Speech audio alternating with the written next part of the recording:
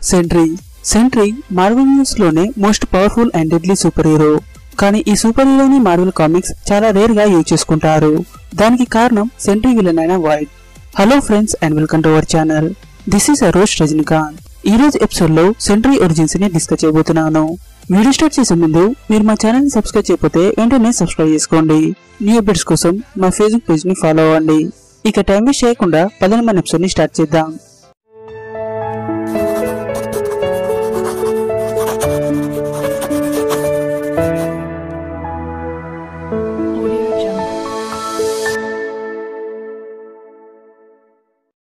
సెంట్రీని introduce చేసింది the sentry issue number 1 2000 year లో.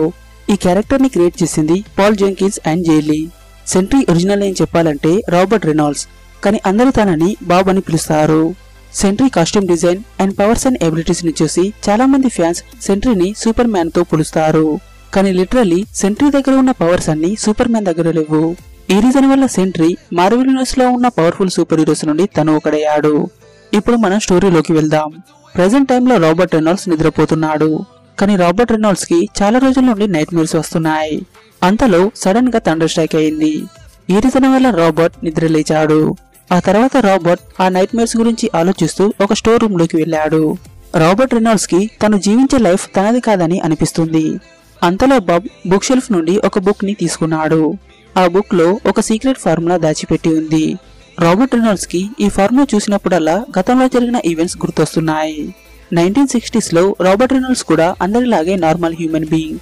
కానీ ఒకరోజు బాబ్ కార్నియస్ ల్యాబ్ లోకి వెళ్లి ఒక సీక్రెట్ ఫార్ములాని తాగాడు. ఈ ఫార్ములా వల్ల స్టీవ్ రాజర్స్ కెప్టెన్ అమెరికా అయ్యాడు. కానీ సెంట్రీ తాగిన ఫార్ములా స్టీవ్ రాజర్స్ కి ఇంజెక్ట్ చేసిన ఫార్ములా కంటే 1000 రెట్లు పవర్ఫుల్. ఈ సూపర్ సోల్జర్ సీరం వల్ల రాబర్ట్ రెనాల్డ్స్ కి 1 మిలియన్ ఎక్స్ప్లోడింగ్ సన్స్ పవర్ లభించింది. రాబర్ట్ రెనాల్డ్స్ తన పవర్స్ ని మంచి పనుల కోసం యూజ్ చేస్తున్నాడు. ఆ తర్వాత బాబ్ గోల్డెన్ కలర్ తో ఒక సూట్ ని కూడా తయారు చేసుకున్నాడు.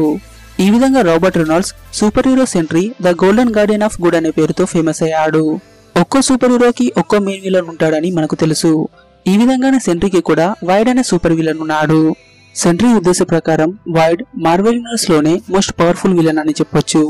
వైడ్ ని ఓడించడానికి సెంట్రీ ఎవెంజర్స్ సాయం తీసుకున్నాడు. ఎవెంజర్స్ సాయం చేసినప్పటికీ వైడ్ ని ఓడించడం సెంట్రీ వల్ల కాలేదు. కానీ చివరి నిమిషాల్లో సెంట్రీ వైడ్ ని ఓడించాడు. కానీ ప్రెజెంట్ ప్రపంచం అంత ఈజీగా సెంట్రీని ఎలా మర్చిపోయింది? అంతలో సెంట్రీకి డాక్టర్ కార్నియస్ మాటలు గుర్తొస్తున్నాయి. సెంట్రీలో 1 మిలియన్ ఎక్స్ప్లోడింగ్ సన్స్ పవర్ దాగి ఉంది. ఈ రీజన్ వల్ల సెంట్రీ తన పవర్స్ ని ఎన్హాన్స్ చేసుకోవడానికి సన్ రేడియేషన్స్ కూడా యూజ్ చేసుకోవచ్చు. కానీ వైడ్ మరోసారి ప్రపంచం పైన అటాక్ చేయడానికి వస్తున్నాడు. ఈ రీజన్ వల్ల బాబ్ మరోసారి సెంట్రీగా మారాల్సిందే. ఆ తర్వాత బాబ్ మళ్ళీ ఈ సూపర్ సోల్జర్ సీరం ని తాగాడు. ఆ తర్వాత సెంట్రీ మిస్టర్ ఫెంటాస్టిక్ ని కలవడానికి బ్యాక్స్టర్ బిల్డింగ్ కి వెళ్ళాడు. కానీ సెంట్రీ చెప్పే మాటలు మిస్టర్ ఫెంటాస్టిక్ కి గుర్తు రావడం లేదు. సెంట్రీ వెళ్తూ రీడ్ రిచర్డ్స్ కి ఒక యూనికాన్ ని గుర్తు చేశాడు. ఆ తర్వాత మిస్టర్ ఫెంటాస్టిక్ తన ఇంట్లో ఉన్న యూనికాన్ ని నోటీస్ చేశాడు. వెంటనే రీడ్ ఆ యూనికాన్ కింద ఉన్న ఒక టేప్ ని ప్లే చేస్తున్నాడు.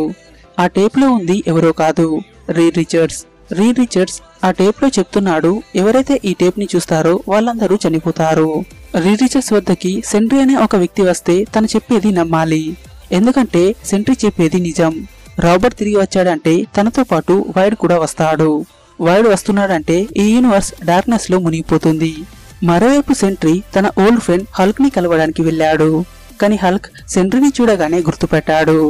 బాబ్ హల్క్ తో అంటున్నాడు, వైడ్ మళ్ళీ తిరిగి వస్తున్నాడు.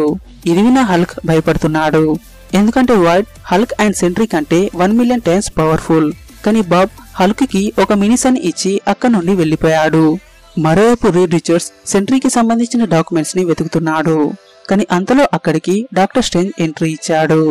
డాక్టర్ స్ట్రేంజ్ రీడ్ రిచర్డ్స్ తో అంటున్నాడు, సెంట్రీ ఎన్నోసార్లు ఈ ప్రపంచాన్ని కాపాడాడు. కానీ ఒకే రోజులో ఈ ప్రపంచం సెంట్రీని అలా ఎలా మర్చిపోయింది? అలా మర్చిపోయారంటే దీని వెనకాల ఏదో ఒక రీజన్ ఉండే ఉంటుంది. అందరి మంచి కోసం నువ్వు చేసే ఇన్వెస్టిగేషన్ ఇక్కడే ఆపేయ్. మరోవైపు సెంట్రీ మిగతా హీరోస్ ని కలవడానికి వెళ్తున్నాడు. అంతలో సెంట్రీ వాచ్ టవర్ వద్దకి వెళ్ళాడు. సెంట్రీ వాచ్ టవర్ వద్దకి వెళ్లి ఏఐ క్లాక్ తో మాట్లాడుతున్నాడు. ఏఐ క్లాక్ జరిగిన ఈవెంట్ మొత్తం సెంట్రీకి వివరిస్తుంది. ప్రపంచం మొత్తం సెంట్రీని మర్చిపోవడానికి రీజన్ వాచ్ టవర్ లో ఇన్స్టాల్ చేసిన ట్రాన్స్మిటర్. వెంటనే సెంట్రీ ఆ ట్రాన్స్మిటర్ ని డిజేబుల్ చేశాడు. ఇప్పుడు ప్రపంచానికి సెంట్రీ అనే ఒక సూపర్ హీరో ఉన్నాడని గుర్తొచ్చింది. ఆ తర్వాత సెంట్రీ వెళ్లి తన వైఫ్ ని కలుసుకున్నాడు. ఇప్పటివరకు సెంట్రీ వైఫ్ కూడా తను సెంట్రీ అని మర్చిపోయింది. కానీ అంతలో వైడ్ సెంట్రీ వైఫ్ పైన అటాక్ చేశాడు. కానీ సెంట్రీ తన టెలిపాథిక్ పవర్స్ ని యూజ్ చేసి మిగతా హీరోస్ కి వైడ్ తిరిగొచ్చాడని తెలియజేశాడు. రాబర్ట్ రెనాల్డ్స్ రీడ్ రిచర్డ్స్ ని తనకంటే ఎక్కువగా నమ్మాడు. కానీ మిస్టర్ ఫ్యాంటాస్టిక్ ప్రెస్ ముందు సెంట్రీ ఒక దేశద్రోహి అని రివీల్ చేశాడు. ఇది సెంట్రీ తట్టుకోలేకపోతున్నాడు. అంతలో టైం అక్కడికక్కడే ఆగిపోయింది. డాక్టర్ స్ట్రేంజ్ రీడ్ రిచర్డ్స్ కి గతంలో ఏం జరిగిందో గుర్తు చేస్తున్నాడు. క్రిందటిసారి వైడ్ అటాక్ చేసినప్పుడు ఎవెంజర్స్ కూడా వైడ్ ని అడ్డుకోలేకపోయారు. ఎందుకంటే వైడ్ మరెవరో కాదు, సెంట్రీలో ఉన్న ఒక ఈవిల్ పర్సనాలిటీ. ఈ రీజన్ వల్ల ఇల్యూమినాటి ఒక ప్లాన్ చేసింది.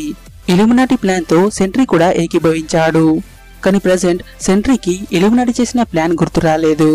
సెంట్రీని మర్చిపోవడానికి ఎవెంజర్స్ అందరూ సెంట్రీ చనిపోయినట్టుగా ఒక ఫేక్ డెత్ ని క్రియేట్ చేశారు. అలాగే ప్రెస్ మీట్ లో సెంట్రీ ఒక దేశద్రోహి అని వివరించారు. ఆ తర్వాత టోనీ అండ్ రీడ్ రిచర్డ్స్ వెళ్లి వాచ్ టవర్ లో ఈ ట్రాన్స్మిటర్ ని ఇన్స్టాల్ చేశారు. ఈ విధంగా ఈ ప్రపంచం సెంట్రీని మర్చిపోయింది.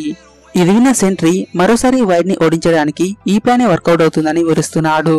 అంతలో read Richards and doctor strange వెళ్లి మళ్లీ ఈ ట్రాన్స్మిటర్ ని ఆ వాచ్ టవర్ లో ఇన్స్టాల్ చేశారు.